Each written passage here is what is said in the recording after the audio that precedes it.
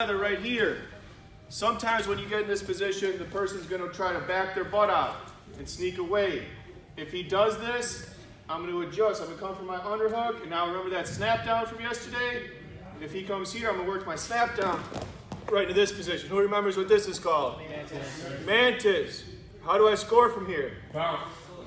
Bounce and score. Bounce and score to a go behind. So from I get here, my chest, the keys. His head is under my chest. If I try to do it from here, he's going to pop through between my legs, and he's not going to be able to get me. If I try to do it from back here, he's going to back out the other way, and I can't control him. So I need to make sure my chest, right where it says Marines, I'm covering up the little peanut.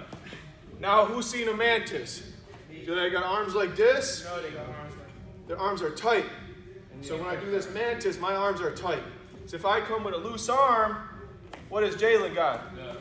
He can take one of those arms, he can do a peek out, a lot of room for him to escape.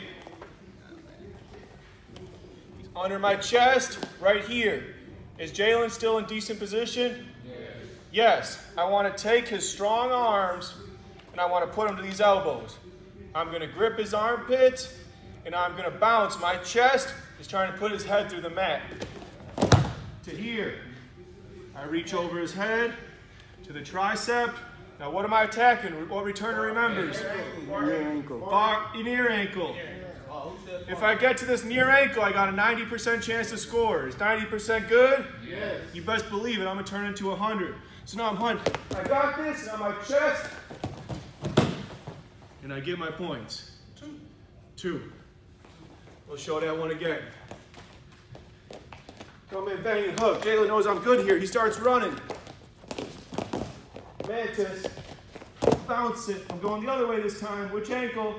Near ankle. Near ankle. I want it like a dog on a bone. Then a big chest. Strong guy. Right in.